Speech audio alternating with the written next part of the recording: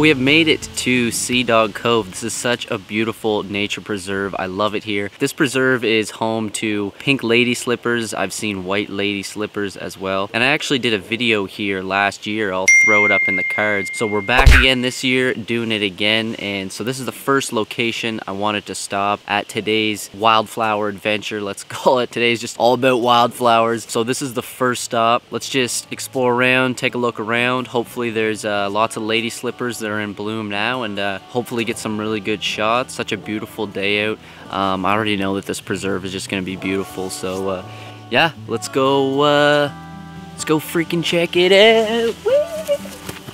All right, that's probably too dramatic, but let's go check it out.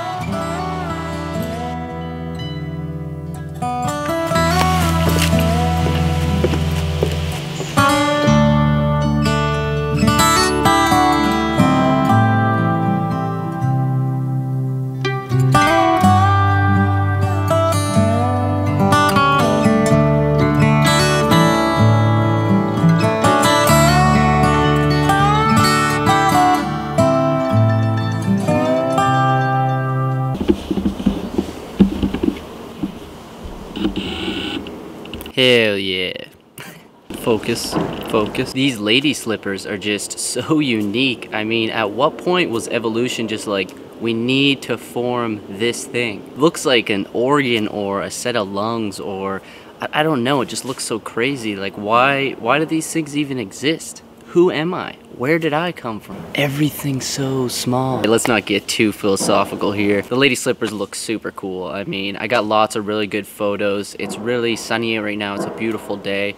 Kind of too harsh for wildflower and macro photography, but I'm making do. I'm getting some really good shots. So I saw on Facebook last night, someone shared this image of yellow lady slippers over at Rockwood Park, and lucky us, Rockwood Park is actually just right across the waterway there. Let's head over there next and see if we can find those. That'll be the second location for this wildflower excursion, this wildflower adventure. Wildflower adventure. Wildflower adventure.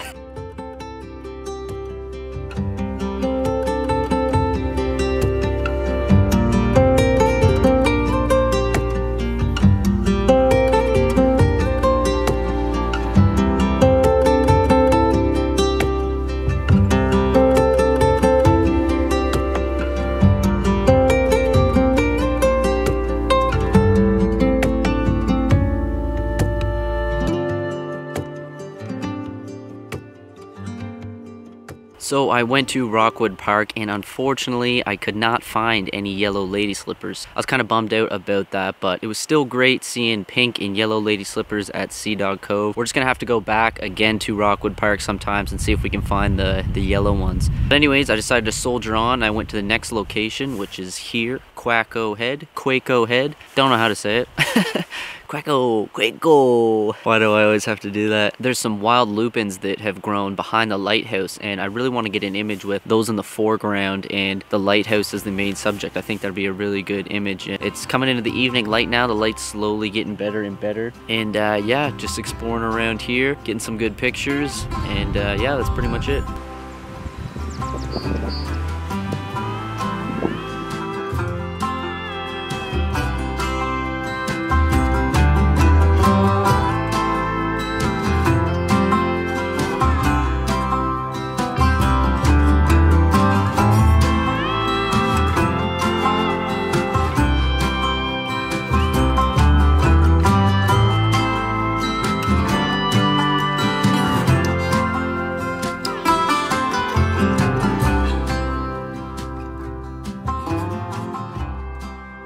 So yeah, I think that pretty much wraps up this wildflower adventure. I had a really good time today, got some really good images, and I hope you guys enjoyed coming along the journey with me. And if you have any questions or anything, I don't know, anything, just leave a comment.